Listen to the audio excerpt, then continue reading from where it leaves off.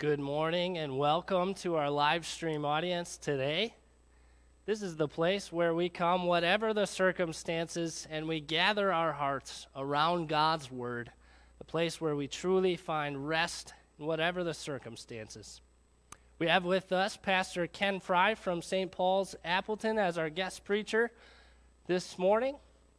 As we meditate on God's Word today, we can think in a time like this, the devil is working overdrive, trying to throw us into sin and overcome us. So as we prepare for the battle, we've got to know the enemy that we face.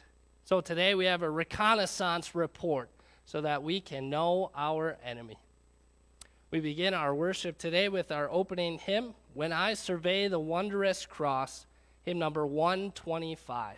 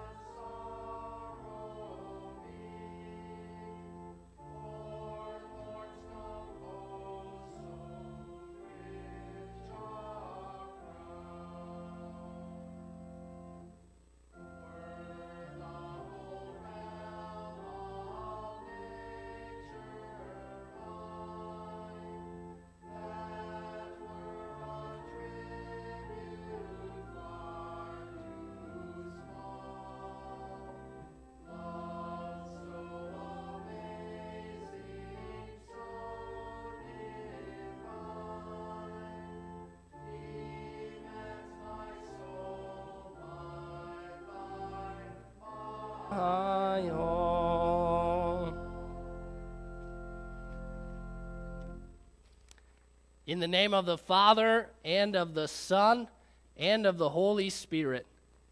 Amen. Amen. O Lord, do not rebuke me in your anger, or discipline me in your wrath. For your arrows have pierced me, and your hand has come down upon me. My guilt has overwhelmed me, like a burden too heavy to bear. For I am about to fall, and my pain is ever with me. I confess my iniquity. I am troubled by my sin. O Lord, do not forsake me. Be not far from me, O my God. Come quickly to help me, O Lord, my Savior. This is what the Lord says, your Redeemer, the Holy One of Israel. I, even I, am he who blots out your transgressions for my own sake and remembers your sins no more. I have swept away your offenses like a cloud, your sins like the morning mist. Return to me, for I have redeemed you. Our Redeemer, the Lord Almighty is his name. is the Holy One of Israel. There is no other rock. We sing about this rock in Psalm 18.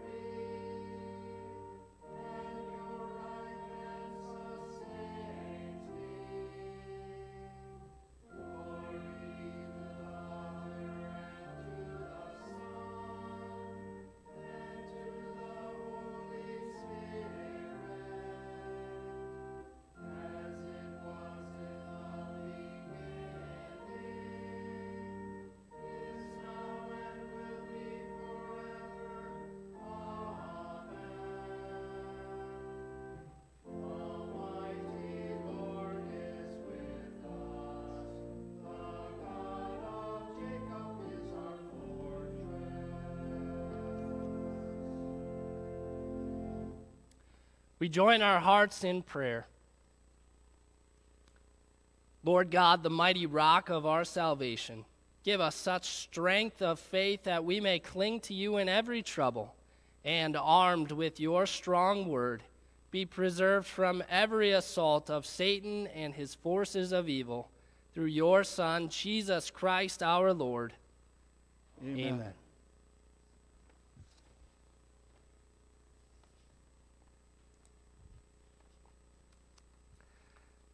Today's Passion reading comes from Matthew chapter 26. Our section is entitled, The Trial Before the High Priest. Those who had arrested Jesus took him to Caiaphas, the high priest, where the teachers of the law and elders had assembled. But Peter followed him at a distance, right up to the courtyard of the high priest. He entered and sat down with the guards to see the outcome. The chief priests and the whole Sanhedrin were looking for false evidence against Jesus so that they could put him to death. But they did not find any, though many false witnesses came forward. Finally, 2 came forward and declared, "This fellow said, 'I am able to destroy the temple of God and rebuild it in 3 days.'" Then the high priest stood up and said to Jesus, "Are you not going to answer? What is this testimony that these men are bringing against you?" But Jesus remained silent. The high priest said to him, "I charge you under oath by the living God. Tell us if you are the Christ, the Son of God." "Yes, it is as you say," Jesus replied. "But I say to all of you, in the future you will see the Son of Man sitting at the right hand of the Mighty One and coming on the clouds of heaven." Then the high priest tore his clothes and said, "He has spoken blasphemy. Why do we need any more witnesses? Look, now you have heard the blasphemy. What do you think?" "He is worthy of death," they answered. Then they spit in his face and struck him with their fists. Others slapped him and said, "Prophesy to us, Christ, who hit you?" Now Peter was sitting out in the courtyard, and a servant girl came to him. "You also were with Jesus of Galilee," she said. But he denied it before them all. "I don't know what you're talking about." Then he went out to the gateway, where another girl saw him and said to the people there, "This fellow was with Jesus of Nazareth." He denied it again with an oath, "I don't know the man." After a little while, those standing there went up to Peter and said, "Surely you are one of them, for your accent gives you away." Then he began to call down curses on himself, and he swore to them, "I don't know the man." Immediately a rooster crowed. Then Peter remembered the word Jesus had spoken, "Before the rooster crows, you will disown me 3 times." And he went outside and he wept bitterly. We all, like sheep, have gone astray, and the Lord has laid on him the iniquity of us all. By his wounds we are healed. This is the word of the Lord. We continue with our hymn, "Praise the One Who Breaks the Darkness," hymn number 353.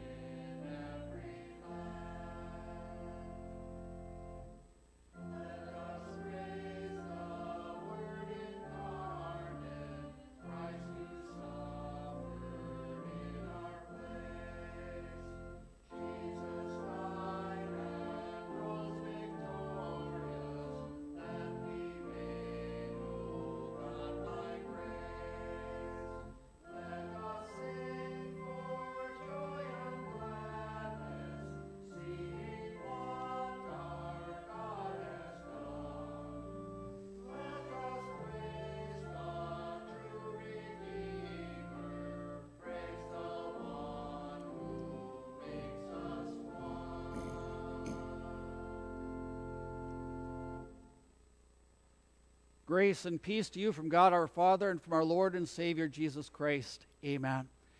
The Word of God for meditation this morning is recorded in Paul's letter to the Ephesians, chapter 6, verse 12, where Paul writes, "For our struggle is not against flesh and blood, but against the rulers, against the authorities, against the powers of this dark world, and against the spiritual forces of evil in the heavenly realms."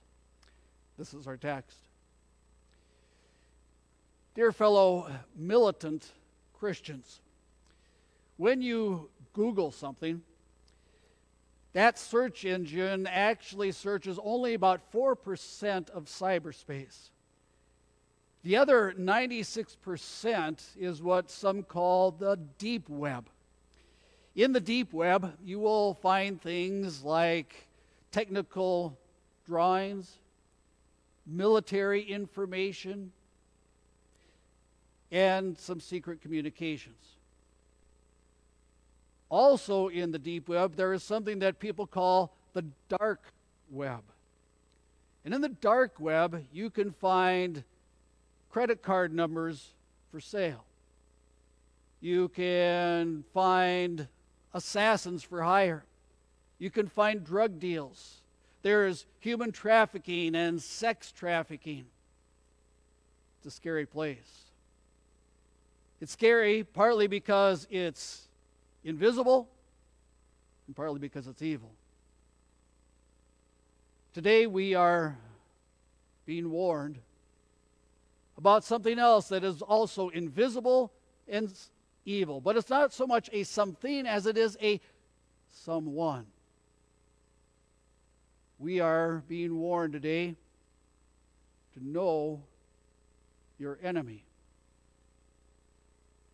Now, when we talk about knowing your enemy, we're implying that we're at war, and the fact is, we certainly are.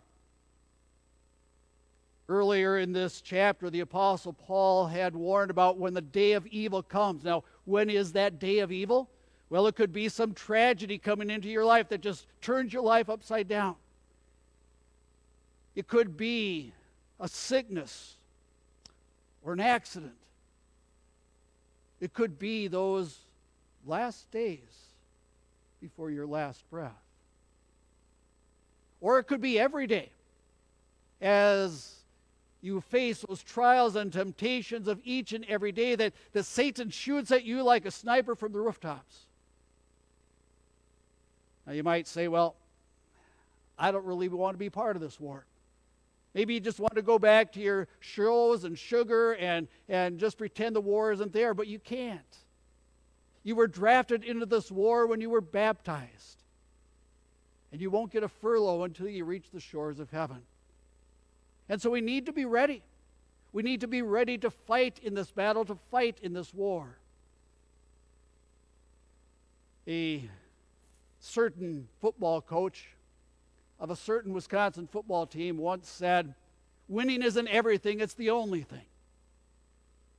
Now, despite the way a lot of fans act, we would say that's not true. Winning a football game isn't really that big of a deal in the big picture of things. But Vince Lombardi was right. Winning isn't everything, it's the only thing, not about football, but about this battle that we are in. For we are in a battle for our eternal life. And so we need to be ready. We need to know the enemy. And the first thing that we need to know about the enemy is about what the enemy is not. Paul writes here, "For our struggle is not against flesh and blood." George Armstrong Custer is famous for one thing. He got his army wiped out at the Battle of the Little Bighorn. And why did that happen? Because he didn't know the enemy, because he underestimated the power of the forces he was fighting. He was fighting the wrong battle, and sometimes so are we. Our battle is not against calories and cholesterol.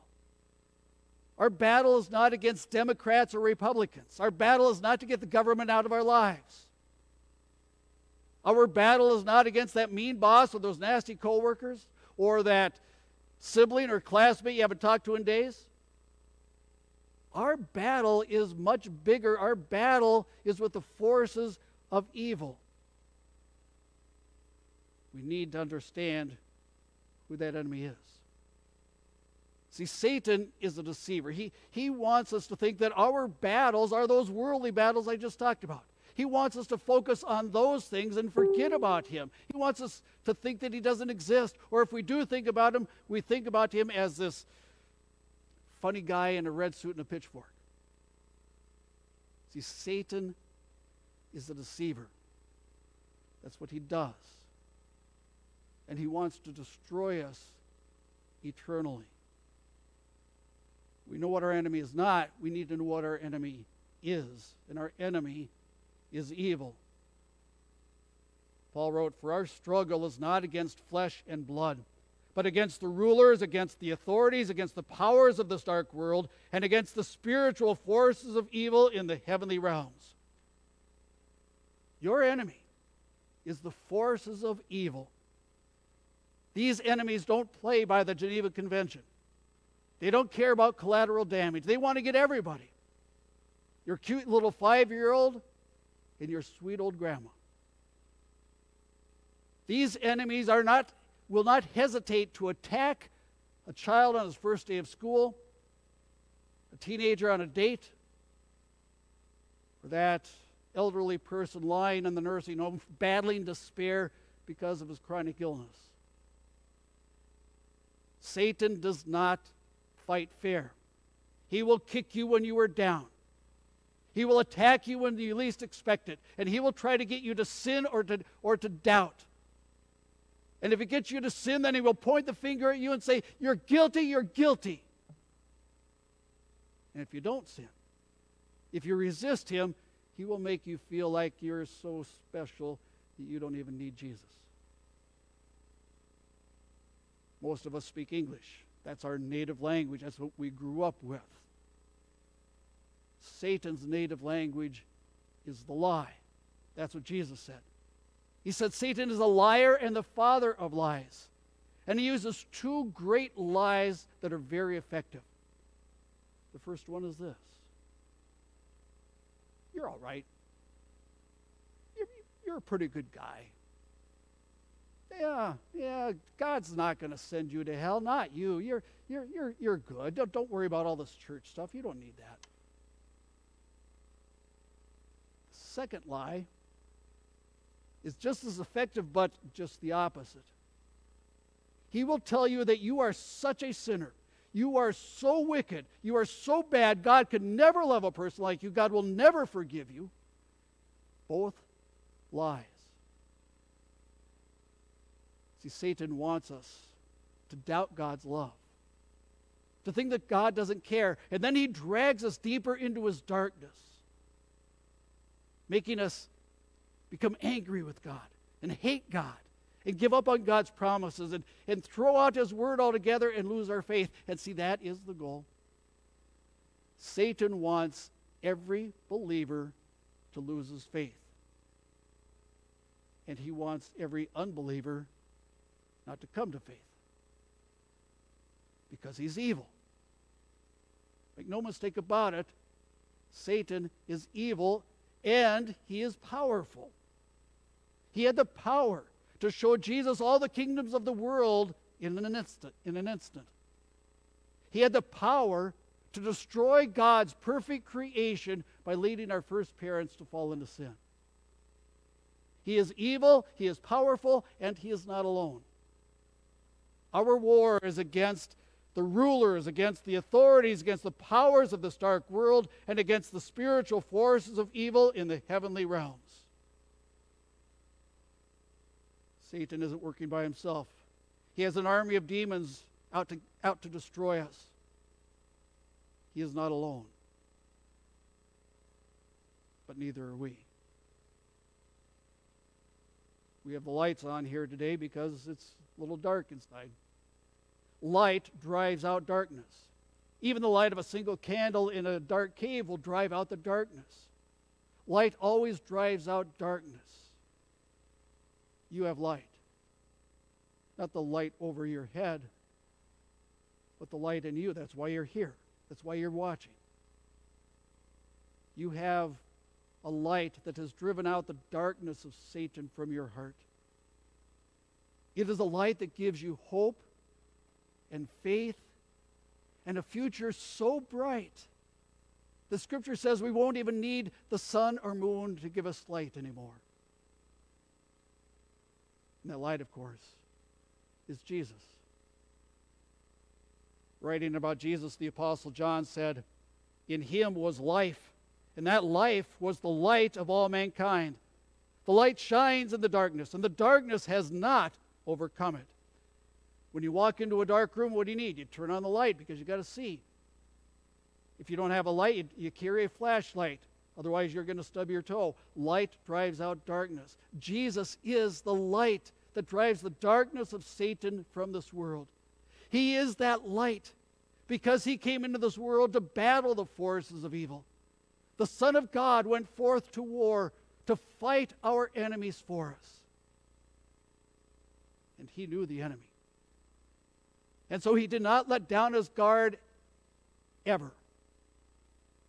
He never complained, never tucked back, never lusted. He never let frustration get the better of him. He was tempted in every way, just as we are, yet is without sin.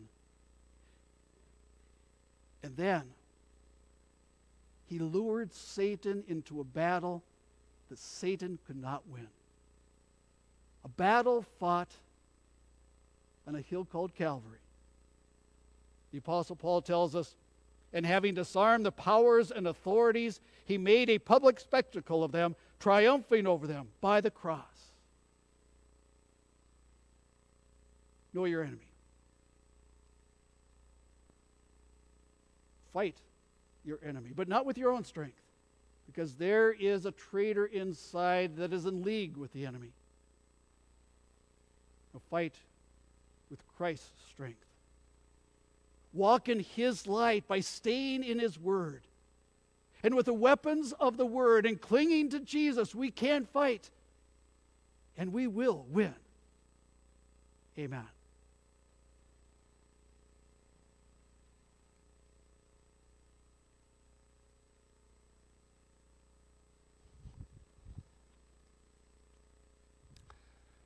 This time we join in the responsive prayer of the church. Blessed Redeemer, we know that it was for our sake that you endured the trials, the suffering, the humiliation, betrayal, and bitter death that you endured on the cross. You sacrificed your sin for us so that we could be reconciled to God. We know that we have sinned against you in countless ways, yet your suffering and death have opened to us the door to eternal life. Precious Savior, give us willingness and strength to follow you on faith's journey, even through heartbreak and suffering. Be with us in every temptation, helping us to overcome, so that we may glorify you with a godly life and steadfast faith. Through your merit and intercession, move our Father in heaven to give us all those things which we need. We bless your precious name. Amen. We join in the Lord's Prayer. Our Father, who art in heaven, hallowed be thy name. Thy kingdom come. Thy will be done on earth as it is in heaven. Give us this day our daily bread, and forgive us our trespasses, as we forgive those who trespass against us. And lead us not into temptation, but deliver us from evil. For thine is the kingdom, and the power, and the glory, forever and ever. Amen. We continue with our final hymn, Jesus Lead Us On, hymn 422.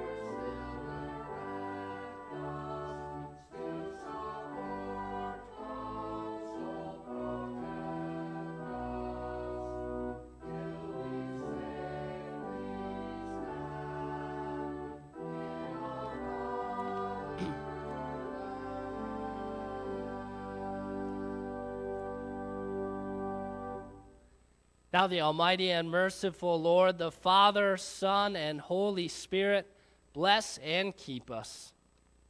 Amen. Amen. Thank you to our guest preacher for bringing us God's word in this difficult time. Just a few announcements. This live stream service will be archived and available on Facebook and on the Mount Olive website. Feel free to share these services or just the sermon with your friends and family during this time when they might not be able to worship. Join us on Sunday at 9 a.m. when we will live stream our usual Sunday morning service. And also, if you are not able to receive the updates that Mount Olive has been sending out during this time, feel free to contact the church office so that we can keep you informed or so that we can get you on our email list. God's blessings during this time, and God go with you in the weeks ahead.